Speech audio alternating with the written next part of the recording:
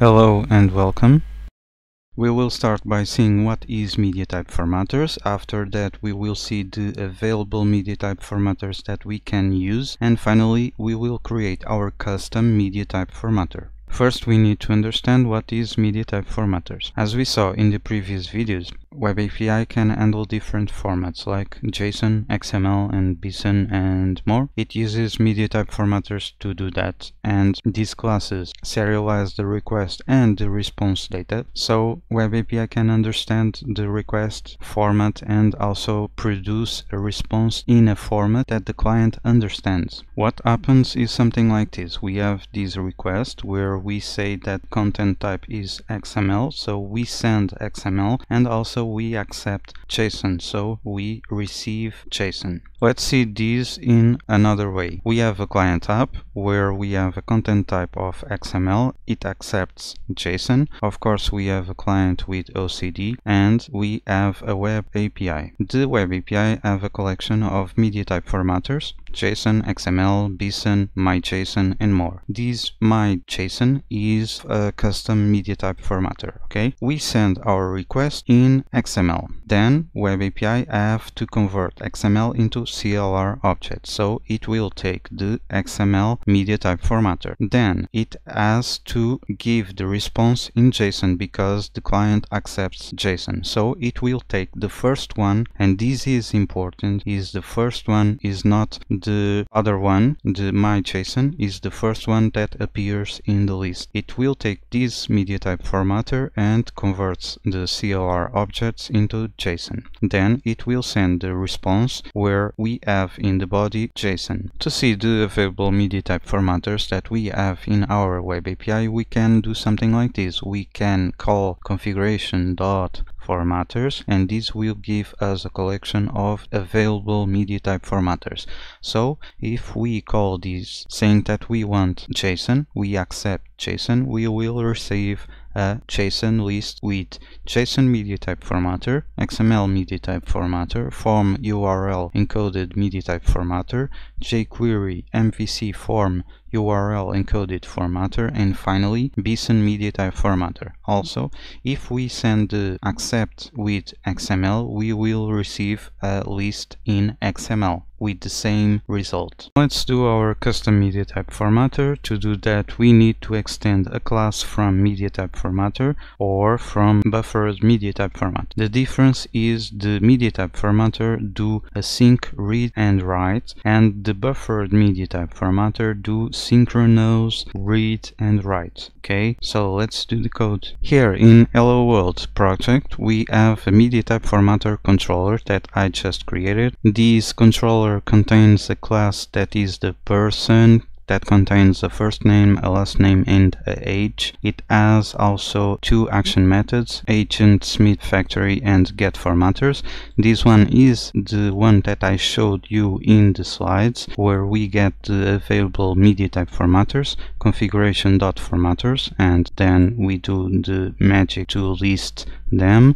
And this second one, the agent Smith factory, just returns a list of person. Is just that this is the one that we will use in this example. Okay, let's do the code here to create our media type formatter, and we will create a media type formatter for CSV. Public class person CSV formatter that extends buffered media type formatter. We have to import something here, the system.net.http.formatting. We import that, and because this is an abstract class and it has abstract methods, we have to implement the abstract class. So we click here and we get two methods here, can read type and can write type. We just want to write a type, not read a CSV. We just want to write a CSV, so the first one is simple to implement. We just have to return false. The second one is very easy too. We just have to go here and return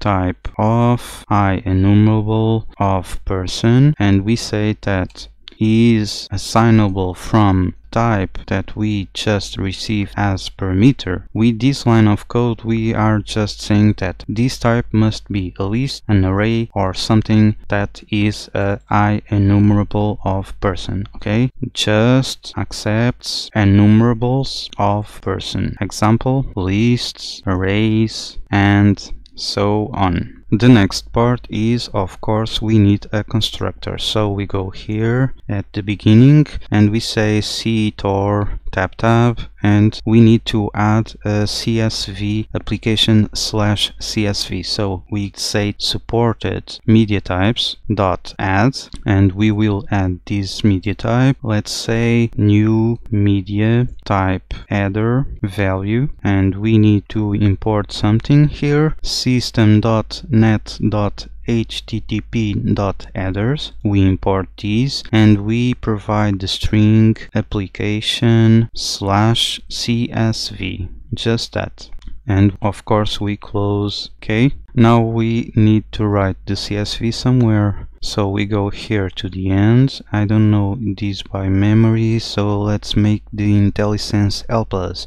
So we say public override. We will override something that is void, and IntelliSense is just saying to us that it has three methods: set default content adders, write to stream, and a second method for write to stream. The first one is not for us. The set default content adders is not for us. The write to stream is the right one, and we have two choices: the first one and the second one. The second one receives a cancellation token, so this is clearly not our choice, okay, because we are using the buffered media type formatter that is synchronous, okay, is not asynchronous, and cancellation tokens are used for asynchronous methods. So we use the write to stream without cancellation token, okay, and this receives 4 parameters. The first one is the type, the second one is the value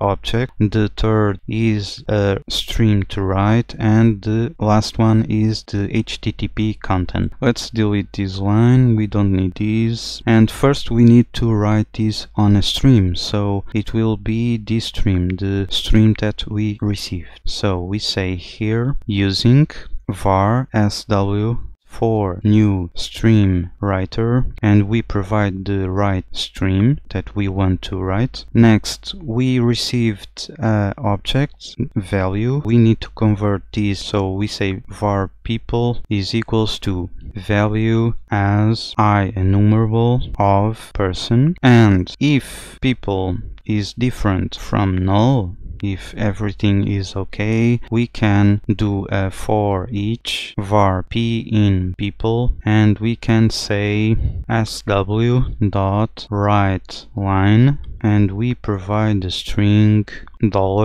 $p dot first name, p dot last name, and finally p dot h, just like this. We are good to go. Let's run these and go to Postman and test. We have this request API/mtf/smiths.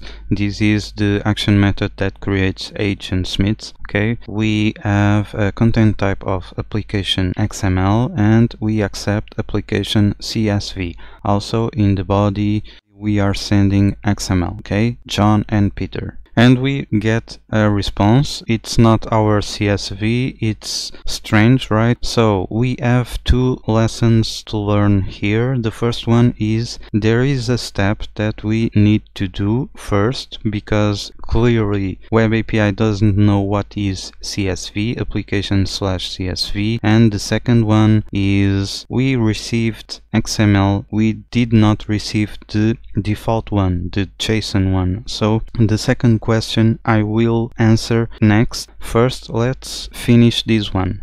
We go again here to the hello world and go to the solution. We go under configuration, my configuration, and we have to add this line of code to the configuration. config.formatters.add, and we say that we want to add our person CSV formatter to the collection of formatters. Okay, so now we can test it again and go here and send the request, and now we get our CSV format. Okay. Just remember, our class have to extend buffered media type formatter. After that, we have to implement canReadType and canWriteType from the abstract class buffered media type formatter. Then we decided to implement write to stream because we want to write a CSV. Okay, and this is the first one, not the one that have a cancellation token. And of course we have to implement our constructor where we say that this type can handle application/CSV. To convert the CLR objects into CSV, these two are important. The canReadType can just return false because we don't want to read a CSV file. We want to write into a CSV. Okay, and of course don't forget we have to register our new formatter. Okay, so we go to the my configuration and register, and we go to config.formatters.add our person CSV formatter.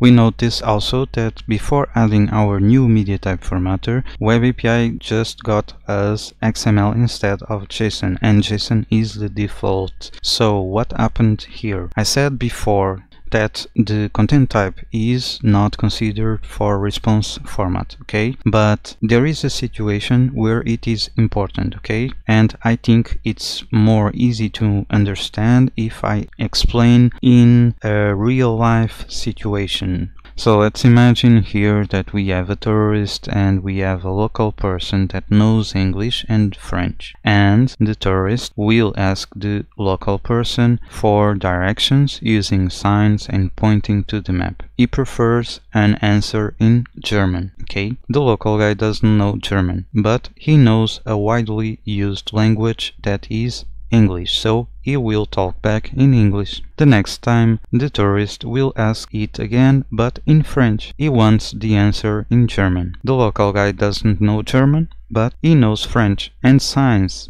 the tourist asks in French, he will reply in French, not in German. Okay, so Web API does exactly the same thing. We have a client app here, we have a Web API here, and the Web API here have a collection of media type formatters of JSON and XML. JSON can be the English and XML can be the French. The client app sends a request, a HTTP GET, so it doesn't have a content type, it doesn't have a body, and it says that accepts CSV. Web API doesn't have CSV, so it will respond in JSON, the default one, the widely used language. Next time, the client app will do another request, a post, and have in the body a XML message. Also, he asks for CSV. And Web API still don't know what is CSV, but he knows what is XML, and the client app just gave to the Web API a message written in XML. So Web API will reply in XML. Is just that you don't have to memorize nothing, you just have to understand. Okay, this is very simple. This is the end, and as always, thank you for watching.